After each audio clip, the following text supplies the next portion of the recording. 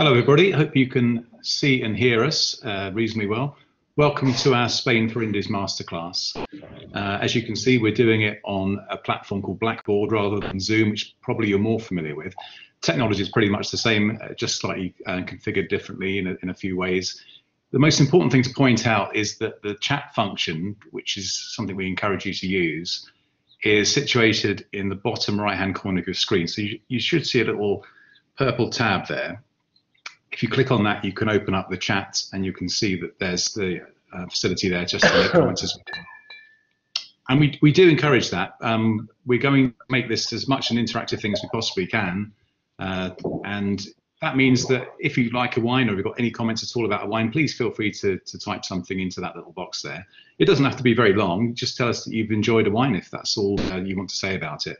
But it'd be nice to kind of get a bit of dialogue going, and David is of course available to answer any questions. So this masterclass is part of Wines from Spain's Annual Tasting 2021 digital events program that's been put together. And this particular masterclass is the third in a series of 6. There are some more coming up, including a Tempranillo masterclass with Tim Atkin and a focus on sustainable Spain, which is hosted by Jamie Good. And Wines from Spain has also been running 2 digital tastings, giving the UK trade the opportunity to taste wines in the comfort of their own home or workspace. Sample packs of mini bottles from those tastings are being sent to everybody who signs up. And this activity is remaining open for another couple of weeks, so you've still got time to get on board.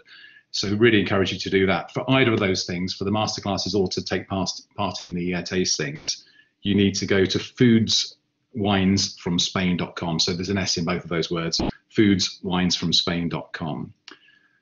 Right, so after we finish this, we'll run exactly to time. We won't take up more than an hour of your time. After an hour, we'll wrap up. Everyone will be sent a copy of the video so that if you've missed anything or you want to go back on anything or you just want to share it with some other people, you're very welcome to do that.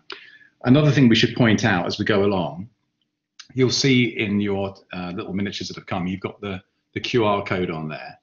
And really encourage you to scan those bottles, because what happens when you do that, you bring up a very convenient tasting sheet about each one of those wines, including what the label looks like, including the RRP, including the importer for the 4 wines there that have UK importers, and details about the producers from the other 2. So it's a really clever system. It allows you to make your own notes as well if you want to do that on the platform. So it's a nice little touch that's been included with this particular tasting. So that's really it from me. What we're going to do as we go along, David will introduce the wines and talk a little bit about them, and that's your chance to jump in with questions and comments. But I'm going to hand over to David now. David is, as you probably know, a Spanish wine lover. He's a Spanish wine expert. He's even a Spanish resident for the time being, but not for much longer, and he's lived there for years now. So David, I'm going to hand over to you. Thank you very much, Graham. Thank you. Am I there? Yep. Cool. Okay, hello everybody. Yes, so I've been, my name is David Williams, and thanks Graham for introducing me. Yes, I've been in Spain, in Catalonia more precisely, for about 8 years now. And I think one thing that I've noticed since I've been here, and certainly something I didn't appreciate before I got here, was the sheer diversity of this country. So the kind of the pronounced regional differences. So I think there is sometimes a tendency, certainly I had it before I came here, to think of Spain as a kind of monolithic single place with its just a single kind of wine culture, or one that's kind of very dominated by Rioja, for example, or Jerez, i.e. sherry. But actually, one thing I've noticed here is how different the regions are. So traveling around, as I've done quite a lot, you know, the difference between, for example, Andalusia, down in the south, with all the cultural cues that you can think of there, from flamenco to sherry and tapas, to Galicia in the northwest, is an enormous difference. These places are very different, and they have their own very strong cultural traditions. And I think the story of Spanish wine in the past 20 years has been about kind of rediscovering a pride in those local traditions, and different producers discovering and feeling a pride for their own terroirs, their own grape varieties, and really starting to make wines that reflect them and express them. So This isn't just, by the way, I think one of the interesting trends in Spanish wine, it's not just people from those regions working in their own regions. There's an interesting, although they're very important, there's an interesting trend too in Spain to have some of the best winemakers make interesting wines that really reflect different places. So, for example, I'm thinking of someone like Alvaro Palacios, who works in Priorat probably most famously, but it has Rioja Oriental, or Bierzo up in León in the northwest. Or you've got the four youngish winemakers behind Envinate who work in Tenerife, in Ribera Sacra in Galicia, in Extremadura near the border with Portugal, to more in the south west of the country. Or someone like Telmo Rodriguez, who described himself in the time of flying winemakers as the original driving winemaker. And even today, who's been working for about 30 years, I guess, he has his own operations really in Rioja, in Valdeorras, in Galicia, in Malaga, in Ribera del Duero, you name it. And it's not just the kind of small producers either. It's like some of the bigger operations also have this kind of ability to make interesting wines that have a sense of place in many different places. So someone as simple as Torres, for example, which is working well in its traditional Penedès home, but also has operations in Priorat, in Rioja, in Ribera del Duero.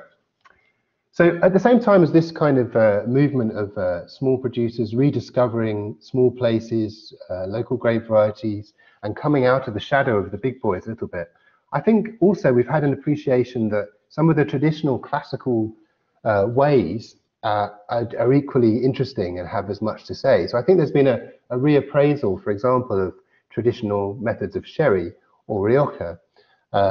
And I think that's been really interesting. So these two trends have kind of worked together. And I think in a region like Rioja or sherry, you've got the two currents coming together in a very satisfying way, which we'll explore towards the end of the tasting. But I suppose my idea for today's wines, for the pick behind the wines, is to try and find a way of kind of doing a little tour of Spain, modern Spain, which takes in all those new currents and old currents in, or as much as is possible, with just 6 wines. So we're going to start the tour, if you like, in what is Europe's most southerly wine region, so the Canary Islands. And I guess it is Europe, it's part of Spain, but I mean, geographically speaking, I suppose, given that we're only about 60, 70 miles away from the coast of Morocco in the southeastern kind of limits of the archipelago of the Canaries, we're actually kind of in a kind of African climate. Now, I suppose in an alternative timeline, the wines of the Canary Islands would, I suppose, be as famous today as, say, Madeira. I mean, certainly in the 15th and 16th century, we're looking at a region that was very popular in Britain. I mean, incredible. I found a statistic. It was about 4.5 million litres of wine coming into the UK from Tenerife alone in the kind of the height of the 16th century. And this is for Canary Island sack, which was a wine mentioned in Shakespeare and other places. Basically, that kind of faded away. Britain, England rather, kind of sided with Portugal, started to pick up its wines from Madeira instead. And I think that's created an interesting historical situation which has had a big effect on the wines today. So in the Canary Islands, you've had a tradition which has almost been left to kind of continue on its own. You know, it's been isolated. So you didn't get phylloxera, for example. So you've got very old vines. You've got very different or a very unusual mix of grape varieties. So, you know, you've got a very, you know, it's not a mix you'd find anywhere else. You've got things like Listan Negro, Listan Blanco, Tinta Negromoli, the Madeira grape, which is known there as Negromoi. You've also got a bunch of Portuguese varieties like Alfrocheiro. You've got Trousseau from the Jura. Picariego Negro, which is a Catalonian grape actually called Samoy originally, also the same thing. Anyway, it's a very unusual bunch and collection of grape varieties. But the wine I chose to show off the Canary Islands today is made from the variety that was kind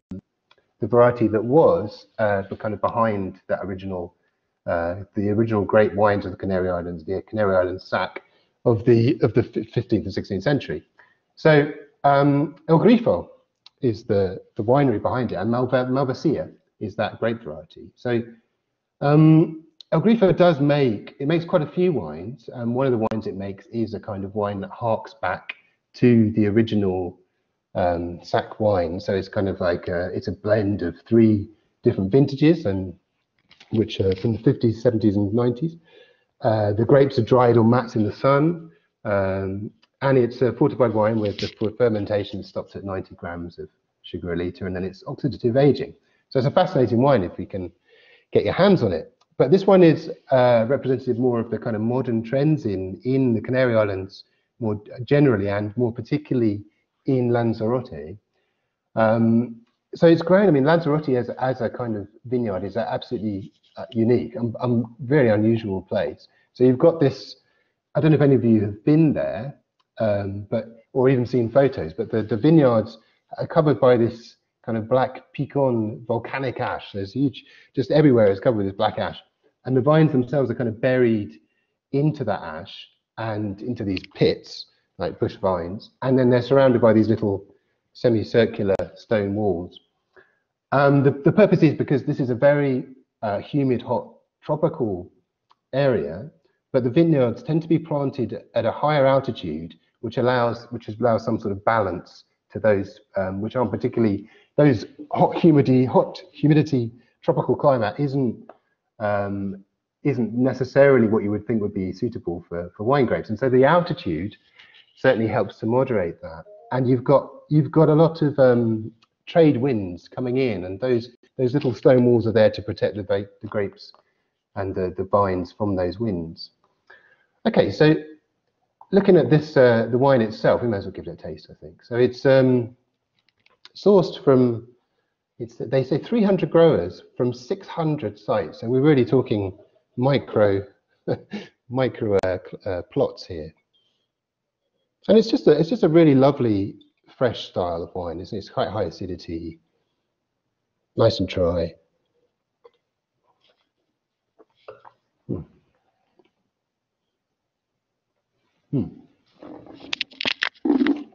But lovely racy style. I think you know, you can get wilder, more kind of exotic, I suppose, wines from the Canary Islands and from Lanzarote. But what I like about this is it's a kind of it's an introduction to that kind of very kind of nervy acidity that you find in the Canary Islands, and which is what I love about the wines there. It's as Natasha, thank you, has said, it's a racy acidity, and that's what really is the beauty in this wine, I think, and in the Canary Islands generally. So yeah, I think that's a really lovely introduction to the style. I didn't quite, Graham, did you catch the retail price on this? I haven't quite. Well, the ex-seller price is €785, so I don't think this one's very important, is it? No. So what does that clock in? And Mr. Retail Expert, what would that be on the shelf? I think I'll leave some of our importing independents to work out the maths on that one. I know people have got different variations on how that equation works. But it'd be lovely to see that come in. If I do hope somebody would like to pick that up. But I think, I mean, it sounds to me, on paper at least, that would be quite a good value wine actually. I think we've had that in the Wine Merchant Top 100 in the past, haven't we? So I guess it must have had a UK importer at some point. So I think you're right. Yes, I think we have. Yeah. Certainly as an entrant. I'm not sure how it did, but yeah, we've certainly seen it before. No, it's an excellent introduction. I mean, obviously, sorry, go. Yeah. It's just amazing how much freshness you get, as you say, for something so southerly and pretty much African, really. Yeah, and it's got to be to do with those winds and the way that they manage to keep that temperature moderated, because in a blind tasting, I don't think you'd guess that was the latitude at all, would you? No, not at all. And the other thing which I was going to say, I don't know if I said, is that just the sheer age of the vines helps too. So I mean, because of that absence of phylloxera, I think, oh, cool cotton. Okay, excellent. Yeah, that was okay. Yeah, so the age of the vines. So it's not unusual to find 200-year-old vines, and certainly 19th century vines are in this blend. So it's amazing, really. And as we all know, old vines are great for balance. Excellent. Something like 17 quid. That seems reasonable to me, I think. Yeah. Excellent. Okay. Next, we're going to go to almost like the other extreme, really, of the country. But still, we're still talking about Atlantic influence, but we're right up in the northwest of Spain, above the border with Portugal. So we're in Galicia. Now, of course, Galicia has earned its stripes really in recent years, thanks to one of the big hits of modern wine, which is Albarino from Rías Baixas.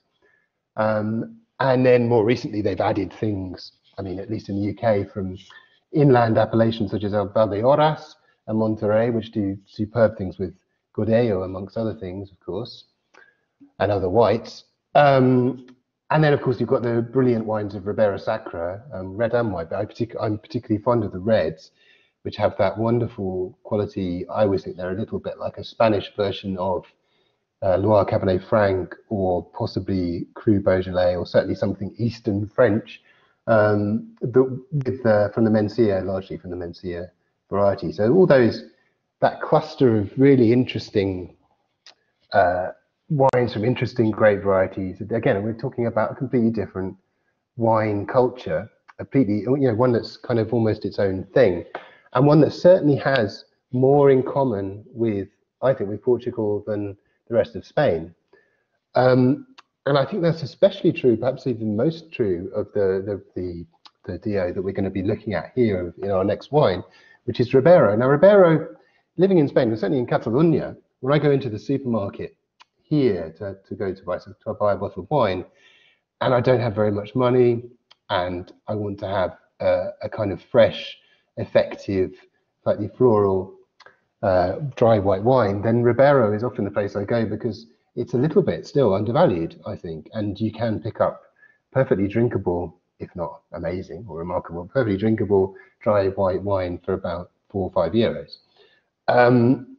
That reputation is beginning to change, though, and I think what we're seeing now in Ribera is, over the past 10, 15 years, I'd say, is some really fascinating wines being made, and I think it's instructive to think of it in a similar way to the Vinho Verde, really, where we've had a similar change, where you've had these serious winemakers come in and really make the most of the terroir, the local grape varieties, and just really start to produce wine on a much more kind of sensitive, expressive kind of level. I can think of something like Casal de Arman, Coteau de Gomariz, perhaps. You're probably familiar with those from The Flower and the Bee, which was a big hit. I think it's imported by Indigo. I've seen that in lots of English and Scottish, Welsh independents. And then we've got our guy here, Manuel Formigó, who's created this wine we've got with us here today, so Terra. So I think Manuel is actually here. I don't know if he wants to. I think he'd probably be better placed to explain the terroir, but I'll say what I think about it first of all. So I think the comparison with Vinho Verde is very apt in this case, because we've got a blend here which is built on Trechadura, which I think is the most important variety here and in Ribera, frankly. But it's certainly, in this wine, I think brings a wonderful kind of fleshy weight, if you like, to the blend. It's also got some Lorero and some Albarino. So we're thinking, this is a very similar kind of blend that you'd find in Vinho Verde. And then, so on the palate, this wine, I think it's got a lovely kind of rich, almost exotic fruit quality. Just hints of kind of herbiness. So it's kind of sort of bay leafy kind of character. Just enough of a twist of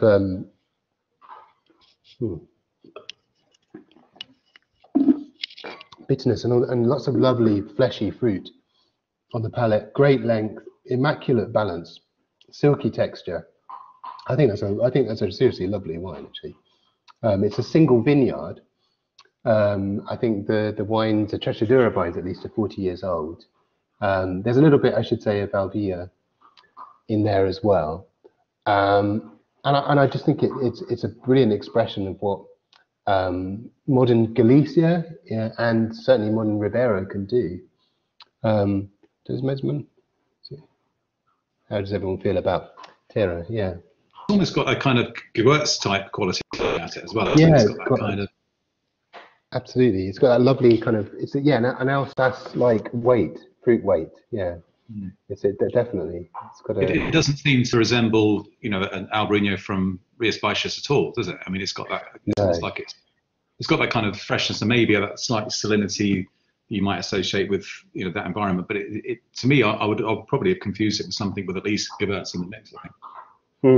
Yeah, it's I suppose if I'm thinking of that's why I would sort of head south of the border rather than across sort of towards the sea. In terms of the comparison, I definitely feel like it's got a kinship with some of the more modern Portuguese white winemakers. Definitely, yeah. Excellent. And what's the price on that one? I don't. Deliciously refreshing as well, definitely. Sorry, I know it's again. This is one without an importer. I think this is €8 from memory. That's fabulous. I mean, it's just it's a serious wine. It's a really serious wine, and at that price, I think that's really good. I think they sent me a few other wines. The same people there. It's a a very small family winery, and just to see what they say. I really liked what they said. I liked their attitude, which I think sums up some of what I'm saying about Spain, which is we try to work in line with the vines, doing what they want and not what we want, which is a nice way of looking at winemaking. So this is as I said, it's a single vineyard, and they're in the village of Beade in the Avia Valley in the Dio Ribera. Lovely. So it's a real nice discovery for me, that wine. Yeah, really, really good. So some comments there in case someone hasn't got the chat function open. Brad Horn says fantastic length and weight and nice saline edge. And Alan Wright says deliciously refreshing. I think that's almost a curry wine for me, David. Do you think? Yeah, why not? Yeah, absolutely. I think I sort of maybe a kind of curry, like a sort of Goan fish type thing, something like that, or a Thai even. Yeah, you're right. Yeah. Why not? Yeah. Not one of our cheap back curries. Yeah.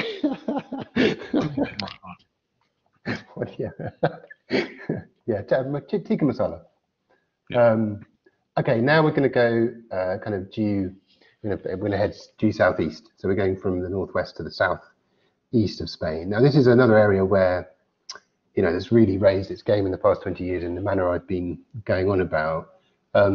So again, I think probably the prime example of what's going on in southeastern Spain in terms of revival and renaissance and reappraisal is perhaps the grape variety Bobal, which was such a workhorse variety for years, and probably still is in a lot of the wines we see. But in places in Utia Requena, Manchuela, Valencia, there's some serious winemakers, so Bodegas Mostiguillo, or Juan Antonio Ponce, or Bruno Marciano, making really interesting wines from Bobal, the red grape variety, with a kind of tangy edge to them, and a freshness, really kind of like not like anything else, really.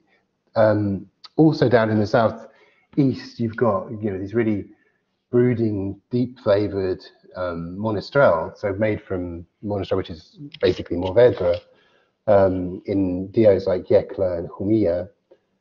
So there's a lot going on in the southeastern part of Spain, around Valencia, Alicante.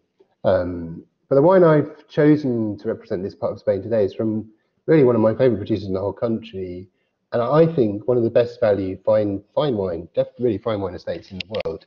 So it's I think it's someone who's often it's the winemaker who's really important, as much as we go on about Terroir. But this the guy behind Sella del Rura is a guy called Pablo Calatayud, who's also been very important in the renaissance of Bobal. But he's got all kinds of things on the go. He's one of those people who's just full of ideas. He's interested in everything and anything. In terms of wine, he loves working with all the other local grape varieties. So in the wine we're about to try, if I just bring over Safra, is Mandor, which is a local variety. I think you find it also up in Catalonia near Barcelona in Pla de Bages, and I think apparently it's found in Bierno but there's not a great deal of information about it. He also works with a variety called Merceguera white, which is a white wine, white variety, and he does have some international varieties as well, and he makes his wines in kind of two distinct camps. One he calls, I think, classic, which is basically 20th century, as he says, winemaking. So you're kind of French winemaking, I suppose. You're kind of traditional Bordeauxish, Burgundy type, oak barrel, simple maceration, that kind of thing. The other is something at style he calls, he thinks of as modern, but it's modern ancient. So it's one where you've revived old techniques. So kind of very limited hands-off viticulture and winemaking, and use of clay vessels, so tinajas. And he just makes these really distinctive but beautifully fluent and fluid wines that really stand out for me. So he's got vineyards around Moixent in Valencia. So it's a little bit, there's a lot of orange groves around Valencia, and where he's based is slightly cooler than that. So it's too cold for oranges really, but it's just right for kind of producing balanced, elegant wines. So yeah, he describes it, Pablo describes this wine as, it's an interesting color. Somebody said the interesting color. Yeah, it's like a sort of, it's so bright, isn't it, and vibrant. He describes it as behaving like a white wine. So I like that. I mean, it's got very little in the way of sulfur additions. I mean, I don't think he'd ever describe himself as a natural winemaker. He doesn't describe himself as a natural winemaker, but what he does say is that he likes to have as little sulfur as possible, and as little in the way of additions in it of any sort. So you've got, I mean, it's just such a lovely, bright, fluent wine. Just a little tinge of spice and kind of garigi herb.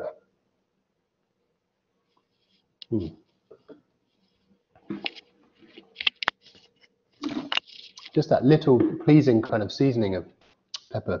Tannins are lovely, just enough tannin to keep you interested, but they're just a little bit dusty, chalky, which makes it great with food. But this is I think the modern parlance is smashable. I don't like using that word really, but I think that's where it fits in, but it's a bit more than that, isn't it? It's just got a little bit more to it than that. And I just really love the aromas. To me, it seems really redolent of Mediterranean, and kind of like you can sort of imagine walking through, kind of walking through a kind of Mediterranean forest. It's really lovely wine. I don't know if I'd call it smashable, because it's got that kind of grip to it as it goes down, hasn't it? It's got a real texture to it. As you say, that chalky tannin is probably quite a good way of putting it. What's the oak on that? Sorry, it's what's it called? Amphora or tinajas, so clay amphora. So it's been fermented in that, and I think that gives it. Yeah, good question. I think it means drinkable. I think in the old parlance it would be gluggable, wouldn't it? Or glue. Is that another one that people use these days? I think quaffable's been banned by a lot of people. People don't like quaffable. Yeah, that's why. So people are starting to use smashable instead. Not Smashable's me, much worse. It is, isn't it? It's horrible. Reminds me of those two horrible football commentators. Anyway, draw a veil over that. Anyway, I think that's a really beautiful Mediterranean wine that should. I think it's excellent, and it would keep. I think it will probably keep actually as well. There's enough in it to kind of age. I was just looking at the price, David. So that one's 17 Alliance, part of Alliance, that one, and that's $17.99 RRP. See, I think that's brilliant. I really do. I'd be so happy to. I really would be happy to buy that for that price. Yeah. These are hand selling, maybe. Yeah, I'll try and do that. What does everyone think? What do other people think? Intriguing. Any comments? Any comments you have on any of the wines, feel free to type them at any point in the conversation on the chat. For those who maybe missed the beginning, if you're wondering what David's referring to, or you're wondering where we're getting these comments from, it's the purple button in the bottom right-hand corner of your screen. If you click on that, then the chat function will open, and you can type comments at any point or ask a question or whatever you want to do. Yeah, that's right. It has a juicy primary fruity quality, definitely. Excellent. Okay, we'll move up the coast a bit now, up towards kind of my patch. So I'm living in. Yes, I believe he does. Yeah, and in answer to the question of does he vinify the varieties together, I believe he does in this instance. Yes.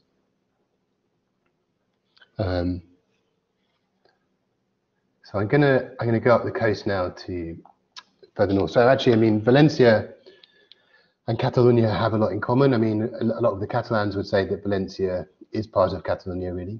The Valencians may not have quite the same view on that, but I think we'll probably see something of a commonality, at least, between the next two wines, although between this wine and the previous wine. So we're going up to the very kind of northeastern corner of Spain, to the Empordà, which is so it's in Catalonia. And Catalonia, I suppose, most people, when we think of or traditionally, I mean, there's a country within a country, if you like. Catalonia's equivalent of Rioja might be Penedès, where you have the Torres family, and also Cava is mostly, I think, 90-odd% of Cava is made in Penedès. And then you also have like the very early examples of this kind of wine renaissance, using old vines and old varieties, rediscovering old vines, which was in Priorat and Montsant, which is near Tarragona in the south of Catalonia.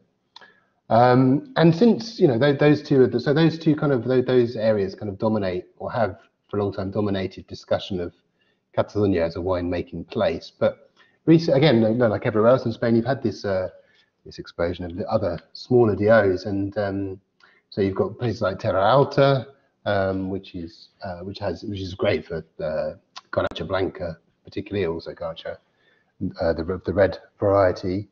And the one I've chosen, just because, partly at least because it's very close to where I live, is from the Empordà. So now in the Empordà, you've had, I suppose it's best to think of it really as a kind of continuation of the Roussillon, just across the border. So they call the Roussillon Catalonia Nord, so northern Catalonia.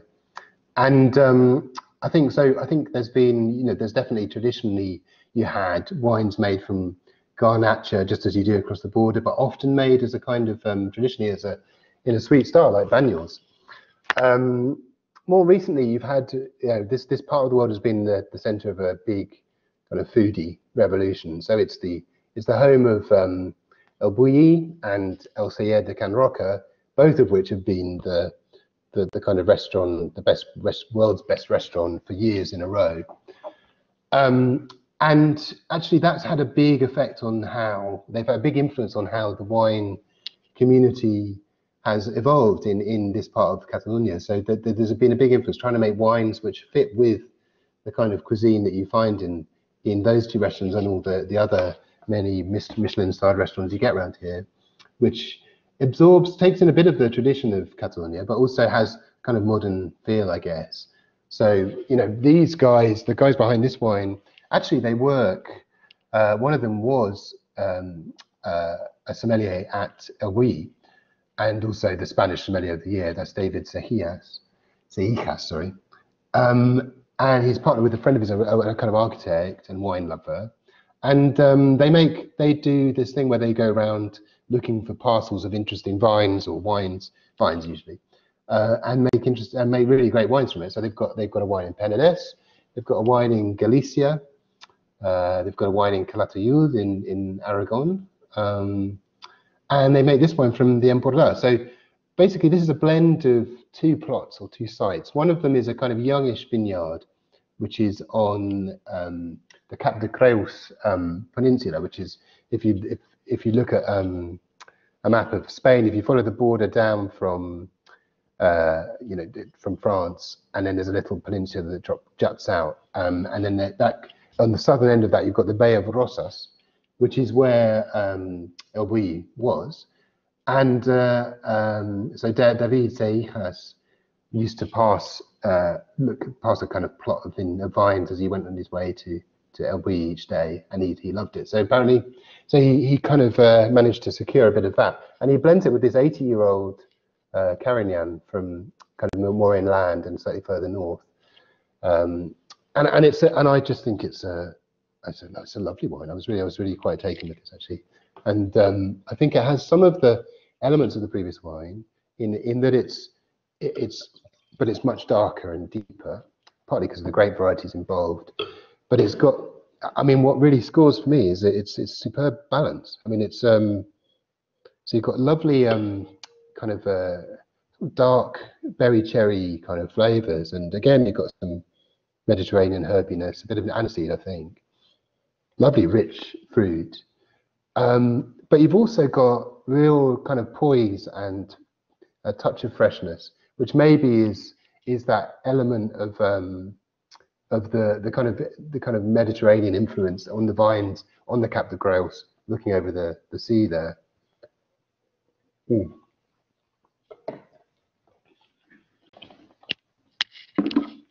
Yeah, good depth, lovely mouthfeel, really good. Yeah, so I think it's just the balance that gets me. I think it's really beautiful wine that will keep well, but is drinking very nice now. Really good with food. That would be. You can see that they're people who've come at it from a food angle because the acidity is so good. I mean, for a wine, we're talking kind of warm climate Mediterranean wine, but it's got a lovely balance. So it's full of flavour, full of scents, it's very evocative, but it's not heavy or weighty or tiring. Yeah, that's exactly that. So they're really well. Hannah says it's really well vinified, and the Carignan isn't overworked, which is so easy to do. It's not at all. Doesn't batter you in any way. That's a good alfresco red, I think, that one, isn't it? That's a really good wine for proper spring weather when it arrives. Yeah, it's really terrific. So that one's £20 from Liberty Wines, £20 RRP from Liberty Wines. Oh, that's 90. Good. Very good, yeah. Very good. No, exactly, yeah. It doesn't have that. You don't have, you do definitely get Mediterranean herbs, yes. And it doesn't feel like 14%, which is which I must admit, not everything here pulls off that trick of managing not to feel heady or alcoholic, but this one really does. Very good. Okay, now we're going to go into the traditional, the classical, if you like, part of our tasting. So, yeah, Marcus de Murrieta. So we're now going to Rioja. So now, Rioja, as I'm sure you're aware, has been through a little bit of a transformation in the past few years. So you've got on an official level, they've recognised that, Rioja is capable of making terroir wines, and then they finally acknowledged that. So you have the regulation in Rioja now with 3 tiers of wine a la Burgundy, with a regional village and single sites, but that still sits alongside the kind of aging categories. I suppose in much the same way that in Germany you've got the sugar rankings, the Qualität vine with all the cabinet, etc. But you've also got the Grosser Gewächs, etc. Those are great growths. And so in Spain, in Rioja now, you've got the 2 systems in harmony, ideally or hopefully. And also, I think in Rioja too, there's a for years and years. Certainly, when I started getting into Rioja or into wine, there was this slightly tiresome debate between what was called modernists on one hand and traditionalists on the other hand, and it was all a little bit like a bit cooked up, a bit exaggerated. I mean, it was never as cut and dried as all that. But obviously, I think as time has gone by, not only has the ideas, the lessons of that kind of battle been absorbed, but they've also there's just a much greater variety of winemaking styles and approaches in Rioja than there used to be, and there's a lot of people discovering different parts of Rioja as in much the same way as people discover, treating it in the same way as Burgundy and treating that as a patchwork of vineyards, and that's just all to the good. But a winery like Marques de Murrieta, which is really one of the classic estates. So, you know, this is a winery with a history going back to 1852. So, you know, we're really talking about, you know, one of the first, I think they even claim to be the first wine to have Rioja on the label. I'm not sure, if I'm honest with you, how true that is. But they are, without any doubt, one of the great grand names of first growths, I guess, of Rioja wine. And I mean, the interesting thing is that they were founded on a kind of the kind of chateau concept, the sort of Bird Bordeaux chateau concept. So you've got this wine in particular, this Reserva, is all sourced from the Igai estate. So this isn't like, you know, a lot of Rioja even today, and I don't have a problem with this if the wine's good, but a lot of Rioja is sourced from different growers. You know, that's the model, like champagne. But this wine has always been, this wine is sourced from a producer which has 300 hectares of its own vineyards, which surround the winery, and that's in the sort of in the southern, well, the most southern, in fact, most southern tip of Rioja Alta. Vines, which incidentally, the vineyard is about 300 to 485 meters above sea level. I mean, and the people themselves behind this, so the Marques de Murrieta bodega, the guys there, they you know, as many people do, they say this is the best, this is where tradition meets modern, and that's a bit of a cliche, honestly. And you know, as a wine journalist, you kind of got a little bit tired of that idea, perhaps. I don't know about you, Graham, but I think, you know, if that was ever true, I think this would be true here, because what you have in this wine, I think, is the best of kind of old Rioja methods. So, you know, we've got the Reserva recipe in a way. You know, you've got that classic American oak, used and new, and you've aged it for 4 years, a mix, you know, between barrel and bottle. But what you've got with that is the most immaculate fruit. So sometimes in Rioja and in the past, or in Spain more generally, honestly, sometimes you have that sense of the oak being used as cosmetic. You know, it's covering things up.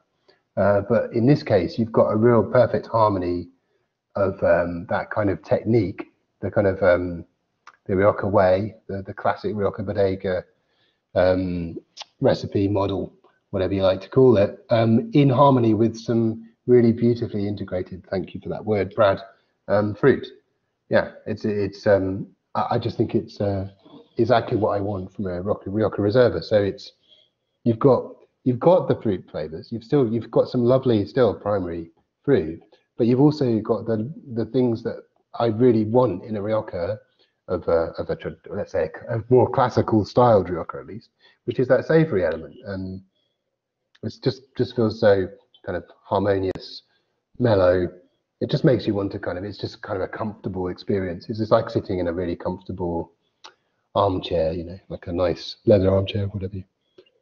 Just really kind of cozy, relaxing wine, but with a beautiful integration of fruit, acidity, and oak. And you know, working with oak is a skill, and when you get it right, you know, you understand why wine has been made in oak for all this time, and why it works. Obviously, sometimes oak gets a bit of a, you know, oak has got a bad reputation thanks to the excesses of, you know, the Park era, I guess. But you know, when you taste a wine like this, you realise, that's a skill, that's an art, making wine with oak, and I think it's really well done. I think that expertise with oak is becoming more kind of prevalent now in Rioja. I mean, given that their market is not just the UK and not just people with, you know, tastes like yours, they're people around the world who've got used to Rioja being a certain way. I mean, how big is the trend? Well, it's interesting, isn't it? I think there's so many different styles available in Rioja now. So you can get wines which are really kind of juicy, young, and fresh, not dissimilar really to maybe not as to the extent of the wine, the Safra from Valencia, but you can certainly get wines of a similar style to the Roca del Crete in Rioja these days, and you'll get wines which are made purely from Garnacha, you know, which are much more, which have a kind of silky red fruited style to them, almost Pinot-like, some of them. You get wines from very high altitude, which again have a different style, but there's still space for the kind of the more traditional style. And also you've got wines like, for example, Bodegas Roda or Contino, which are quite slick and modern in some ways, but they're still beautiful wines. I think as long as the style's well made, I think there's a market for it everywhere. And I don't think the world wants or lacks for that, very traditional style. And I think there's enough of it still being made to please people who still like that. This has gone down well. If you can see the notes on the right. Yeah, it's a terrific wine. It's fresh wild strawberry and delicate oak, so layered. Jonathan says, wine of the tasting, delicious. I was talking to, you'll see it in the next issue of the Wine Merchant magazine, we've done an interview with Moreno Wines, which of course is part of the Boutino group now and built its whole reputation on Spanish wines. And the team there, they've got a young new team in there. And their view is that, they go all across Spain looking for interesting stuff. And they're very excited by things at all corners of Spain. But when asked, I pinned them down and said, which region in particular is exciting the most? They said Rioja, which really surprised me, but you're kind of shedding some light on that. Yeah, no, I think that's that. I mean, I've been there a few times in the past couple of years, and the change from the first time I went, which must be about 20 odd years ago now, it's enormous. It really is. There's so much going on there, and I think the Rioja we get in 20 years' time will be, again, just completely different. It is a genuinely exciting time there, I think. They've got issues with climate change, though, like everywhere. Yeah, but I suppose they do have altitude at their disposal in places. So I suppose that is a mitigating factor. I think that the switch to Garnacha also is helping. Like people are using a lot more Garnacha. Yeah. Excuse me, and Graciana. So yeah, it's interesting times. Yeah. Okay. So that one is from MMD, and the RRP is £25 on that one, I believe. Yeah. Okay, so another classic to finish with. An interesting. So we got. I think. I actually, to be honest with you, I did hum and ha slightly about doing this wine first because, I do think of Manzanilla, Pinot, but particularly Manzanilla as a white wine. Really, I mean, in fact, I did an interview with Peter Sisek recently, who's like the guy behind Pingus, the kind of cult wine from Ribera del Duero. So he's like he's a Danish guy. He's an important winemaker in Spain. He said, he's been for 30 years, he's been trying to make a white wine in Spain, and he said, well, actually, in the end, he realised that Spain's great gift to the world in terms of white wine was Manzanilla, or sorry, was sherry, was dry Fino and Manzanilla sherry. And he said, he's it's limestone. So he's actually making a sherry now, a dry sherry, and it does taste. I mean, it does really have elements of great white Burgundy. It's really interesting. So I did hesitate and hum and ha about putting this on first, but I know a lot of people struggle sometimes when I've done tastings to taste other wines after tasting a sherry. So I've left it till the end. But I think this is a lovely example of Manzanilla. It's a nice way to finish as well in a way. It's quite interesting. It's got quite an interesting story because I suppose there's quite a lot of the history of sherry in here because so it's quite confusing in some ways. But this is it's the work of 3 bodegas. So first of all, you've got Pedro Domecq, which is a big name, a legendary name in a way, behind brands like La Ina, Botaina, Cappuccino, etc. And plenty of brandies as well. And they were bought by Allied Lions in the 90s, in 94, something like that. And then bought by Pernod Ricard. And then, so some of the brands in the original Pedro Domecq portfolio were sold off, and they went to either Lustal or to Osborne.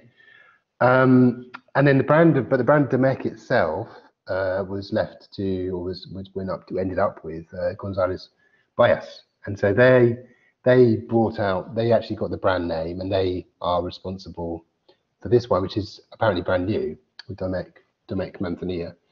And it's actually aged at the Delgado Zuleta I should say it in Spanish, proper pronunciation, Delgado Zuleta in Sanlúcar.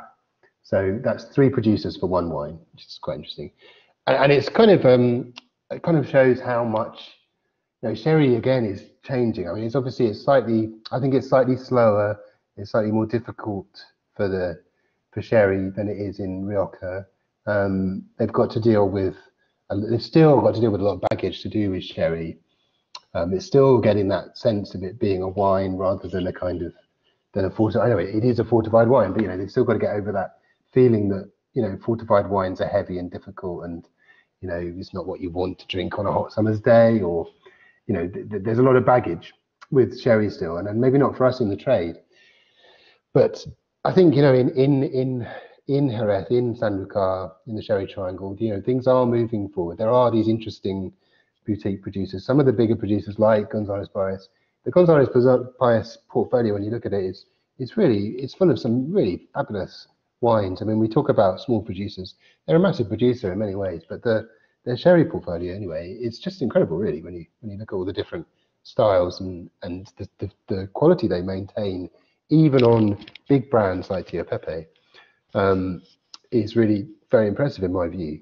And this, I do like this. I think this is a nice style of Manzanilla, as someone said. Saline, exactly. Almonds, nice fresh style. It's quite light, I suppose, but it's exactly what you want, I think, from a sherry of a warm evening in Andalusia.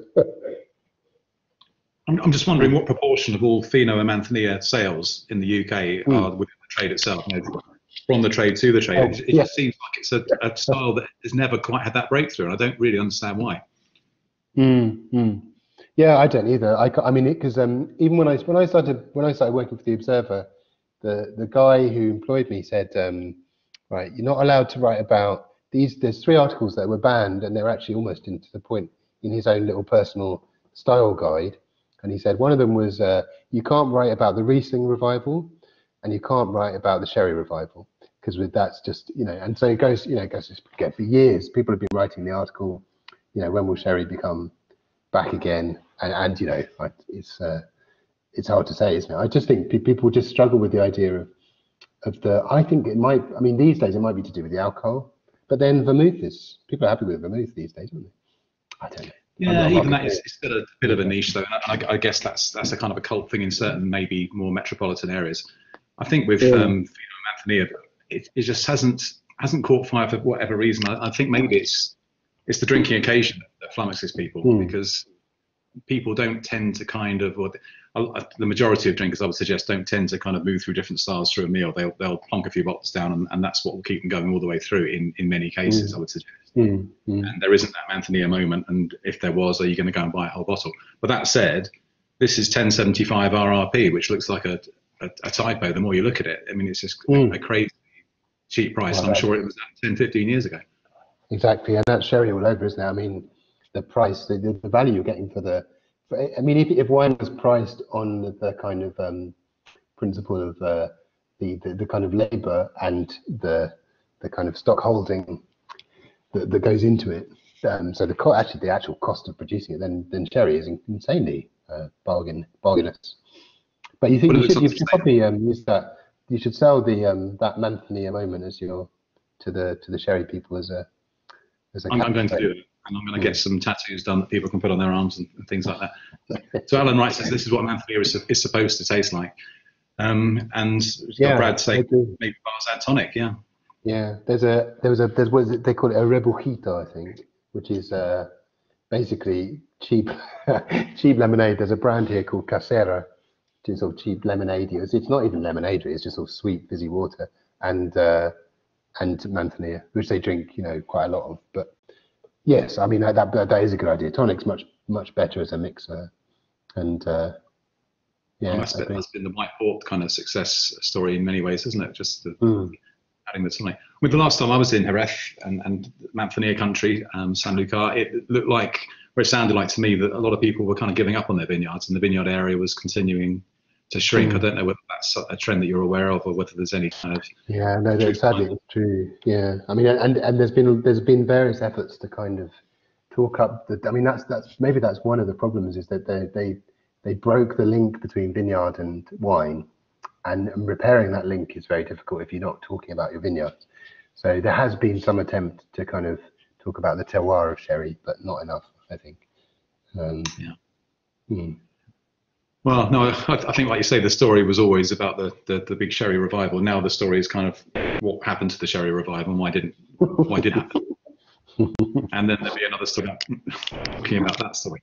So yeah, it just seems like we're around in circles, and it's immensely frustrating. But I mean, just thinking in about myself and my circle of friends and family, to me, this is crack cocaine. I mean, I very rarely have it in the house because I just can't stop myself drinking it. I find it so addictive. And I love it. Yeah. But I've never converted anybody. My conversion rate in 25, 30 years is 0. I've never done it. So, you know, that's really trying as well. I mean, I'm not doing this half-heartedly. I'm really going for it.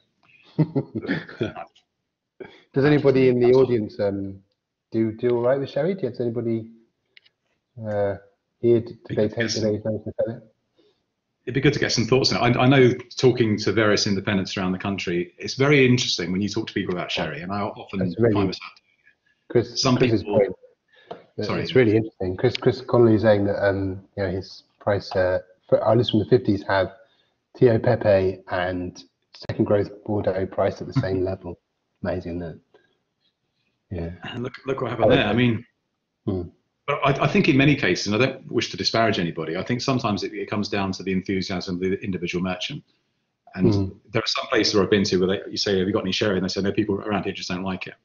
And, which seems improbable, because you'd think that in every part of the country, there'd be the same proportion of people that should like. I guess it's just how much effort and time and money you want to put into convincing people it's something they should spend their money on, given that it's not expensive and not making you a huge margin, or, you know, bringing in huge revenue for you, when you could be getting behind things that people do like. So I suppose it's one of those conundrums. Interesting comments coming up there, actually, on there. Yeah, I mean, that's good to know you have some sales in Bristol Island. I think it's, I would have said, you know, that would have been one of my things, like what Keith is saying, you know, half bottle, I'd have thought that would go down really nicely. Because I think it's packaged nicely as well. Maybe that's just a personal aesthetic thing, but it's funny at Chloe, because never been able to enjoy it. So yeah, it's good luck anyway with your diploma, Chloe. Russell is just as unsuccessful as I am by the sound of it in converting people. But he's even trying to pay people. So he's gone even further. I don't know what we should do. I thought this was interesting because I didn't chill this one as much as I normally chill my Manthanier. And I must admit, I've fallen into the trap recently. We must wrap up in a second, looking at the time. I sometimes probably serve mine far too cold, if I'm honest.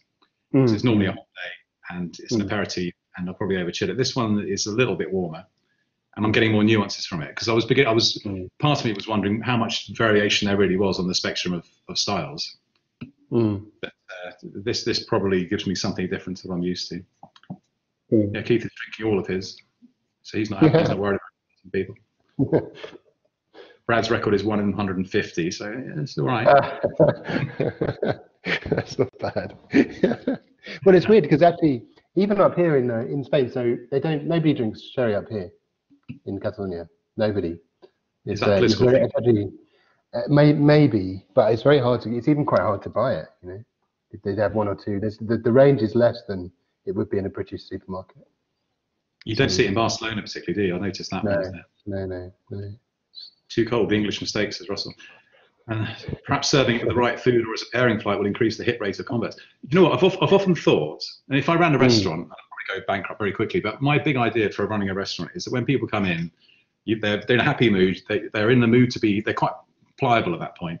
I would go up to them and say, look, while you're choosing, I'm going to offer you a cold glass of this wine called Manthanier. And if you like it, you don't have to pay for it. But I just want you to try it, because I reckon you'd convert. Having said that, absolutely, and with NR, sorry, I'm not sure who that is, but sherry and salted almonds. If you did that as well, if you had this, if you gave them the nuts, it suddenly works, doesn't it? Yeah, you're right. Yeah. No, I love it. I can personally account for East Sussex's quota of it on my own, probably. I may well do, for all I know. David, so I think we should. Sorry. I was just wondering if we wanted to ask everyone if everyone sort of said their favourite wine just very briefly. Yes, that'd be a good idea. idea. Type it into the box. I'd be quite curious. Russell's saying included a sherry on wine flights and it has more of a success rate, but still not convincing. Yeah, if anyone does have a favourite wine, it'd be good to hear, or even if it's not it could be 2 or 3 if you wanted. What we will do is follow up with everybody afterwards and send them a copy of the video, as I said, and any other links that we need to share with you. You might not have had, although I think you've had everything. But at that point, if you want to feedback anything to us about what you thought of the tasting in particular, but also Spanish wines generally. I mean, I was going to ask you, David, very quickly before we wrap up. I mean, you haven't been to the UK very much in the last year for obvious reasons, but no. From your memory of what lists are looking like and what you know about it as your work as an award-winning journalist with was it the Bexhill Observer you said you worked for? That's the one, yeah. Yeah, that one. I mean, do you think that we get a representative range in this country that would be, does Spain proud, or are there gaps? And if there are gaps, where are those gaps? Yeah, it's a good question actually. I think it kind of goes in and out. Sometimes it also depends. I think like with a lot of these things, certain importers have enthusiasms and then they don't always last. So I think there's certainly being in Catalonia, there's a dearth of some of the really interesting stuff that's being made here in England for sure. I think I didn't manage to fit a wine in from the Gredos Mountains in the center of Spain. So one of these garnachas that are being made there, I've noticed that when I have shown those wines to people in England, they don't get it, and I think that's because there's a dearth of there's some really interesting wine being made from Garnacha in Spain, and a lot of the interesting stuff is very light, very drinkable, very kind of fresh and pretty, and I don't think there's enough of it coming into Britain for people to even get a handle on the fact that is Garnacha. They still think it should be kind of boisterous and almost soupy and sort of big fruit, all that kind of stuff. So yeah, those wines. But yeah, I think it's obviously it changes from region to region, retailer to retailer. I think Indigo are brilliant. I really do. I think they do a brilliant job. I think Alliance also has a superb list, and I've been noticing that Spain, the Liberty's Spanish list has really improved a lot as well in recent years. And so a lot of the times that will have a knock-on effect if those importers are prepared to stick with them.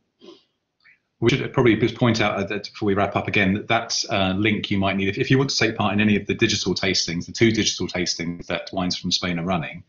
That link again is www, obviously, foodswinesfromspain.com. So that's food with an S, wine with an S, from Spain.com.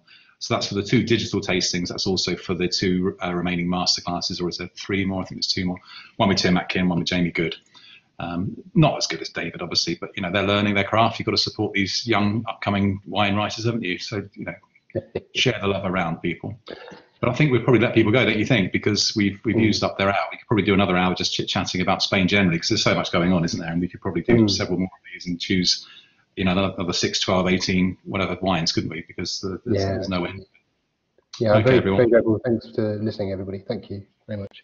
Yes, well done. Thanks for your comments. Yes, we'll see you again soon, no doubt.